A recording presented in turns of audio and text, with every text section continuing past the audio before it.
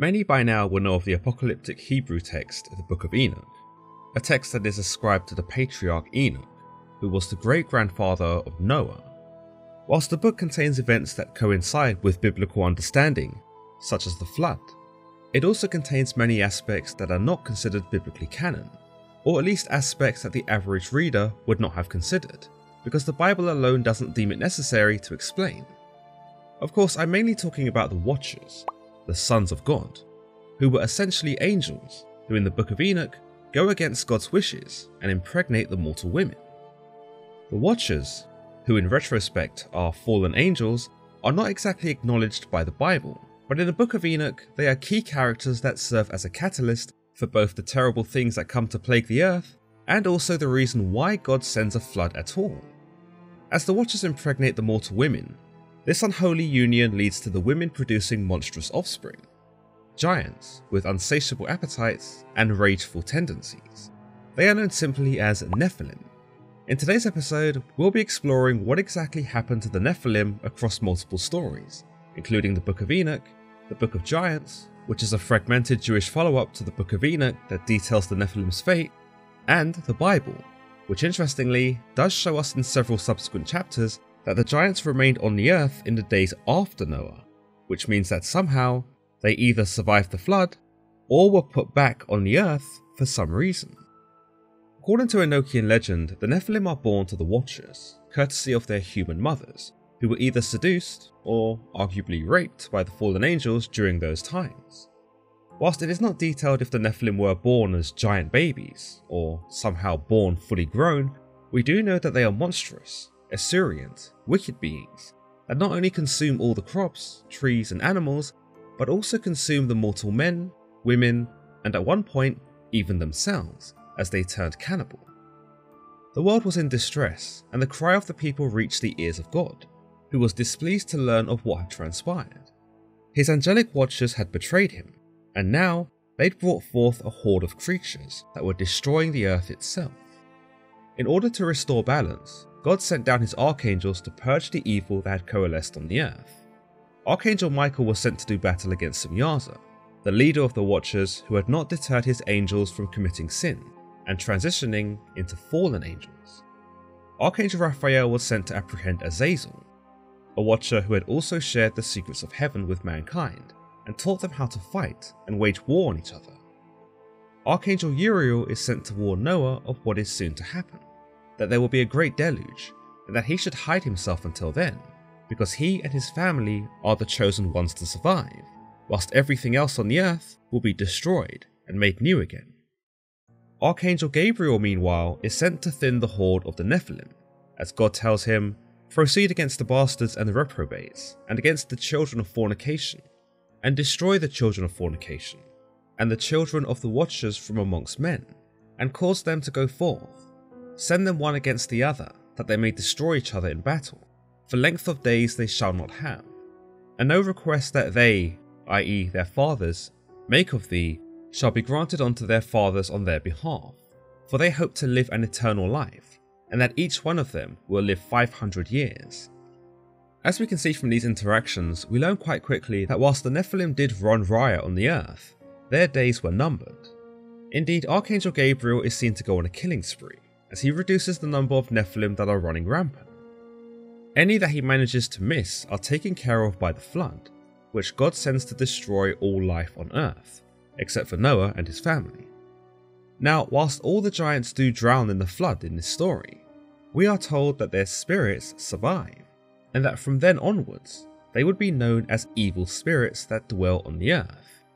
Of these spirits, God tells Enoch, "And the spirits of the giants will afflict, oppress, destroy, attack, do battle, and work destruction on the earth, and cause trouble. They will take no food, but nevertheless hunger and thirst, and cause offences.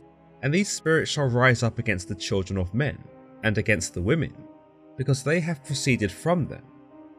So indeed, the physical giants are destroyed, and they can no longer consume the landscape of the earth. They can no longer terrorise mankind, nor can they go about their violent rampages. For all intents and purposes, the reign of the giants ends here, but as God tells Enoch, they do remain on a spiritual plane, where they can oppress, destroy, attack, and work destruction on the earth. Arguably, they are not dead at all, considering that in their spiritual form, they continue the exact same behaviour that they did when they were physically living. So in this aspect, you might say that the Nephilim did survive the flood, just not as they had originally intended. We do know why God keeps the Nephilim alive in this capacity, and that's to apparently punish mankind for their involvement with the Nephilim's production, and for the events that had transpired. The men, as we learned from the Enochian legend, had fallen for the Watchers' knowledge, and lapped up the secrets of heaven that the Watchers had revealed, whilst the women had allowed themselves to be seduced by the Watchers, assuming we go with the idea that they were seduced and not taken against their will. In effect, God kinda blames mankind for the Nephilim too, so he allows the Nephilim to live in their spirit form to punish mankind for their transgressions. These events coincide with the apocryphal Jewish book, the Book of Giants, though of course in this story, the perspective is shifted to that of the Nephilim. Specifically, we see the giant Marwe come to terms with the nightmares that he and his fellow giants are experiencing, and they begin to fret over the possibility that these dreams are signs that they have done terrible things and would be punished for them. Eventually, Marwe is convinced to visit Enoch, who they believe can interpret the dreams, for which Enoch reveals is indeed a bad omen for the giants, who will pay for the carnage they have amassed and never know peace. However, there is implied hope for the Nephilim, because Enoch explains that if they change their ways, and if they relinquish the bonds of evil, they will be forgiven. Unfortunately, it would appear that either none of the Nephilim were able to repent, or God wasn't feeling particularly forgiving, because none of them appear to be spared. As with the Enochian legend, God does send a flood to wipe out the Nephilim, and those that are able to escape the flood are hunted down by angels. In fact, in the Manichaean version of the Book of Giants, God actually sends down the biblical monster Leviathan to mop up those who have escaped drowning. Ultimately, both texts are so fragmentary that it is hard to come to a definitive conclusion, though it is agreed that from what we have, the giants are destroyed by God, either in the flood or by the angels he sends to have at them. In the Bible, meanwhile, the Nephilim are acknowledged as having existed, as we are told in Genesis, the Nephilim were on the earth in those days, and also afterward, when the sons of God went to the daughters of humans and had children by them. They were the heroes of old, men of renown. As we can see here, the Bible does not go into the detail that the Book of Enoch does with the Watchers, and just how the Nephilim were created unto the world. Indeed, we are told that the sons of God went to the daughters of humans and had children by them, and this is the closest we get to the suggestion that angels had impregnated women. That is, if we go with the idea that the sons of God are not men, but actually angels. When the flood does arrive in the next chapter, the Bible does not subscribe to the idea that the Nephilim continue to exist as evil spirits on the earth. Once the flood comes, it is implied that they, amongst every other creature that didn't make it onto the ark, were destroyed in totality. We are told, the waters rose and covered the mountains to a depth of more than 15 cubits. Every living thing that moved on the land perished. Birds, livestock, wild animals, all the creatures that swam over the earth, and all mankind. Everything on dry land that had breath of life in its nostrils died. Every living thing on the face of the earth was wiped out. People and animals, and the creatures that move along the ground, and the birds were wiped out from the earth. Only Noah was left, and those with him in the ark. So with this in mind, it should be pretty much guaranteed that we'd never see the Nephilim again, right? Well, not exactly. Several chapters later, in Numbers, we are told that Moses sends several men to scout and explore Canaan, which has been promised to be given to the Israelites by God, so that they might discover what the land is like, whether the people who live there are weak or strong, whether the towns are fortified or unprotected, whether the soil is fertile or poor, and generally to find out what kind of resistance would await them. Now, the scouts do go out across Canaan and learn many things. They find fruit of the land, they find milk and honey, they research the people who live there, the Canaanites, and find them to be very powerful, who live in cities that are large and fortified. But there is one discovery they make in Canaan that they probably wish they hadn't. The Nephilim had seemingly returned. The scouts report to Moses, "We can't attack those people. They are stronger than we are," and they spread among the Israelites a bad report about the land they had explored. They said, "The land we explored devours those living in it. All the people we saw there are of great size. We saw the Nephilim there. The descendants of Anak come from the Nephilim. We seem like grasshoppers in our own eyes, and we look the same to them." So how could this be if the Nephilim were destroyed in the flood during the times of Noah?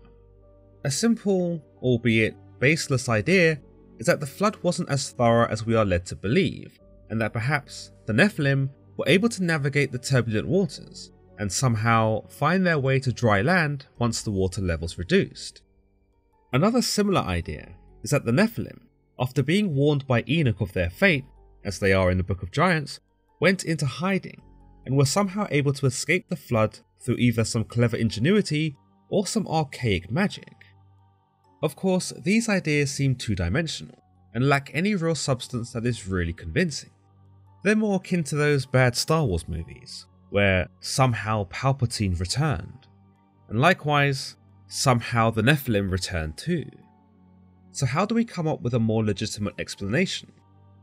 Well, to do that, we'll need to acknowledge that perhaps these aren't the same Nephilim from the days of Noah, because all of those were indeed wiped out in the flood, but that these Nephilim are brand new, or at least more recent. If we assume that these more recent Nephilim were created the same way that the originals were, then it might be suggested that there were other fallen angels who had fallen into the same trap as the Watchers, and had come down to Earth to lay with the mortal women. The original Watchers, according to the Enochian legend, were rounded up by the archangels and actually cast down into an underground prison, thousands of miles beneath the desert, known as the Duodel. These angels, according to the legends, are said to still be there now, where they undergo great suffering and torment for their open rebellion against God, and for their infringement upon his rules. As the events of Numbers take place many years after the times of the Watchers, or the Sons of God, it can be assumed that these were also brand new angels who had fathered these Nephilim, those who evidently did not learn from the mistakes of those who had come before them, or perhaps didn't know about them altogether. Another idea here is that indeed, the angels, regardless of their time of existence, did know about the folly of the Watchers, but that they were still unable to resist the temptation of mortal women, hence why Nephilim are reported as being seen here in Canaan. But if we don't think that the angels would make the same mistake twice, there are some other ideas available, one of which causes us to challenge the idea that the sons of God, as mentioned in Genesis 6:4, applies to angels or whether it applies to men. Now, if men are actually these sons of God, then men are the ones who bring forth the Nephilim by sleeping with women. But how can this be? Well, again, there's a lot of speculation here. But one idea is that when Canaan, who is Noah's son and the first Canaanite, is cursed by his father, his descendants become cursed too. The sons of Shem and Japheth, those being Canaan's brothers and thus the nephews of Canaan, may have at some point intermingled with the daughters of Canaan, this being something of a violation in the eyes of God. Time and time again, we see God warn those a part of his covenant not to make wives out of the Canaanite women, yet time and time again, we see many of the covenant do exactly that. These new Nephilim, therefore, can be seen as a direct consequence of the chosen people of Israel, who have fornicated with the cursed people of Canaan, furthermore exemplifying why the two did not belong together, because together they could only create something as abominable as more Nephilim. Unfortunately, this is only a simple idea that cannot be substantiated, and it is indeed more likely that the sons of God refer to fallen angels, because man would be the son of man, this man being Adam, not God. This brings me to the final idea I have on this account from Numbers 13, the idea that the scouts hadn't seen Nephilim at all, but either mistook some of the tall men of Canaan for giants, or had been so afraid about invading Canaan, with its reinforced cities, strong fortifications and powerful men, that they made the whole thing up to dissuade Moses from agreeing with Caleb. who wanted to go up into Canaan and take the land by force. You'll notice that Numbers tells us that the scout spread a bad report, which implies that whatever he told Moses was either a misinterpretation down to sheer ignorance or a complete fabrication made out of fear for the Canaanites. The idea that the scouts were fearful of the Canaanites, leading them to make up the report about the Nephilim, can be legitimized by the fact that the scout does declare to Moses that they cannot attack the Canaanites because he believed they were so much stronger than them. On the other hand, the idea that the scout had simply misinterpreted what he saw can also be legitimized by the scout's report that the descendants of Anak had come from the Nephilim, and that these were the giants he was supposedly seeing. Anak, a word believed to mean giant in Hebrew, was also a minor character in the Bible, and is named as being the progenitor of the Anakites, or the Anakim, these being the people who inhabited Canaan before the arrival of the Israelites. Of course, this just leaves us with more questions. How did these Anakim come into existence? How tall were they? Were they as big and ferocious as their Nephilim forefathers? Or were they smaller and more docile? What was their nature in comparison to their evil fathers? And perhaps more importantly, were they a product of Nephilim human relations, or were these the product of men sleeping with Canaanite women, hence why they existed after the flood? Unfortunately, we may never really know. What we do know is that the biblical attitude towards both Nephilim and Anakim is similar.